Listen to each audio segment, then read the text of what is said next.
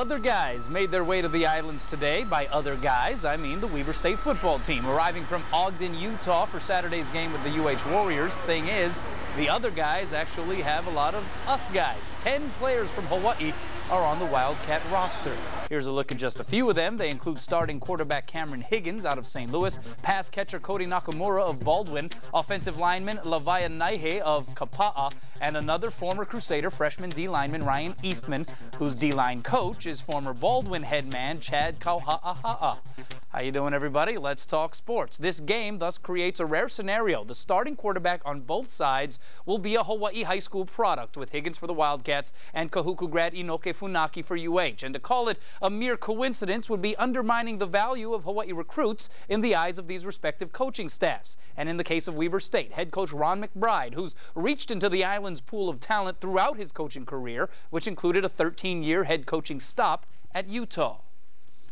I've got a lot of mileage out of those kids over the years, and you know, they play on Saturday, you know, and they're natural for the game. I mean, it's something that's natural to them, you know. I mean, they like contact, they like competition. He likes the Polynesian guys, the Hawaii kids and stuff, and he just makes them feel at home and stuff like that. If guys don't really get a shot at UH, or he's there for you.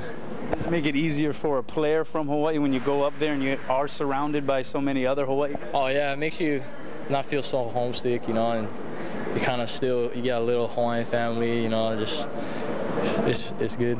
I enjoy the players, you know, they're just their families, their culture, the whole thing. And of course, part of local culture is the food. Waiting for the Wildcat players when they got off the bus at Aloha Stadium, 90 zip packs from Zippy's. A welcome sight for the Hawaii guys, an adjustment, we'll call it, for the rest of the team. That was money. That's exactly what I was craving for on the plane. I was like, man, I hope we have Zippies for lunch. Coming in, I didn't think I'd get off the bus and eat some cooked Spam. No. If you want me to be serious, wasn't what I was expecting. Maybe some pig or something like that, but not a slice of Spam. No. Those of us who are part Portuguese would say mashfika, more for me. Weber State is a Division I AA, also known as a football championship subdivision opponent. Kickoff is Saturday night at 6:05. Funaki. Nobody can catch him. Touchdown. We're looking at them just as if they're as good as Florida, you know. We're not taking any team lightly right now. We need to come out and just execute and do everything we need to do to win the game. I hope you're all having a pleasant evening. Forget about Florida. That's been the talk around the UH football team this week as they prepare for their home opener against Weber State. Wildcats knocked out Montana Western 62-6 last week, and they arrived today with 10 local boys on their roster. You don't mind playing spoiler to those local boys on the Weber State team? Definitely. You know, we got to let them know that, you know, just because they're coming back home, they get nothing still, you know. We definitely got to go out there and we got to just execute and give them nothing.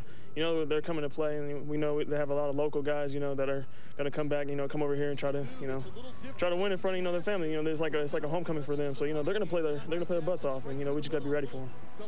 And 5 days after their battle at the Swamp, Hawaii receiver Greg Salas is good to go. There was some doubt regarding his availability because he hurt his hand against the Gators. It's good. It's good. It's caught the balls today. It's getting better, though. What's actually wrong with it? I broke the fourth, I don't know what it's called. It's in the back of my hand, I broke one of the bones. Before the touchdown or after the touchdown? Yeah, in the first quarter. So you played the rest of the game after the first quarter with a broken right hand? Yeah, I mean, this is the biggest game I might ever play in, so I definitely wasn't going to sit out in this one. Warriors only had 181 yards passing in their first game, just 60 yards on the ground, 240 yards of total offense. Team's worst output since 1999.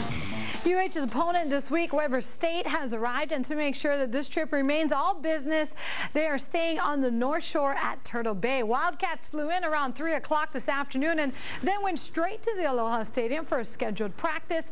There's quite a connection between WSU and UH. Head coach Ron McBride actually hired Greg McMacken to be his defensive coordinator at Utah in the 90s, and McBride is also a big fan of island players. He's been recruiting here since the 70s. 10 of this year's Wildcats are local boys. I'll tell you what, I've got a lot of a lot of mileage out of those kids over the years, and you know, they play on Saturday, you know, and they're natural for the game. I mean, it's something that's natural to them, you know. I mean, they like contact, they like competition, they like to hit somebody. Coach Mac, you know, he likes the Polynesian guys, the Hawaii kids and stuff, and he just makes them feel at home and stuff like that. If guys don't really get a shot at UH, or he's there for you. As soon as the Wildcats got off the buses, they were directed to the boxes of bentos. Of course, the local boys were all for anything with rice. As for their mainland teammates, it all came as a bit of a surprise, but as you can see, all 80 bentos eventually disappeared. Were you kind of told early on that what you'd be eating here? No. I had no idea. Coming in, I did not think I'd get off the bus and eat some cooked Spam. No. If you want me to be serious, wasn't what I was expecting. Maybe some pig or something like that, but not a slice of Spam. No. Just don't eat too much. Just slow you down. After the game, then you can eat all you like. I think that's one of Hawaii's strategies, man. Hey, at least he tried the Spam, right? Kickoff for the first meeting between Hawaii and Weber State is 6:05 Saturday. Now the Wildcats have arrived, we'll go over more of the X's and O's with tomorrow's game preview. He's the former sports director here at KHNL and K5, and this Saturday, Russell Yamanoa will make his return to our airwaves as the new color analyst for University of Hawaii football games. He returns to the booth as the Warriors open up their home season with Weber State, so we took it upon ourselves to give him a bit of a warm-up and asked him to break down UH's home season opener. You watched the game in Florida.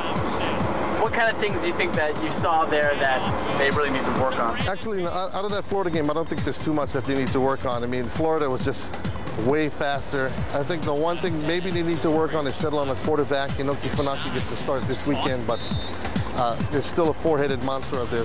On Saturday, the Warriors welcome in the Wildcats, and if history teaches us anything, the Warriors need to be prepared.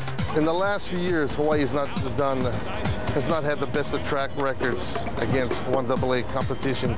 This is a team that comes to town, Weber State, with 10 guys from Hawaii on that roster. So this is one of those that the Hawaii players cannot look past Weber State. And neither can the fans. Weber State's going to have some fans. Hawaii's going to have some fans. I think both sides need to show up and come up big because Hawaii's coming off two, counting the Sugar Bowl, a couple of blowout losses. They need all the positives they can get against Weber State. Russ believes the Warriors will get those positives too. My prediction, I said it on the radio this morning, 35-10 Hawaii. I'm giving them a touchdown and a field goal on the Weber State side, and I think Hawaii's good for 5 touchdowns. Now, Russ will analyze the game alongside play-by-play veteran Jim Leahy. You can catch the game on Saturday live on pay-per-view, or you can wait for the rebroadcast right here on K5, the home team, Sunday at 10 a.m. And remember those 10 local players who play for Weber State now? Well, today the team arriving in the islands, and their first stop after landing, Aloha Stadium. The team planned to hold a 3-hour afternoon practice session before heading to the North Shore. And while it was a welcome home for some, it was culture shock for others. The Spam, man. Back home, that's different. It's not. We don't cook up the Spam like that and eat it like that, but it's fun to see the new culture. That was money. That's exactly what I was craving for on the plane. I was like, man, I hope we have Zippies for lunch. First of all, you don't want to stay downtown because there's too much distraction. We stay on the North Shore where it's quiet. We're just here for business, not really a vacation. You know, we got to take care of business first before we play.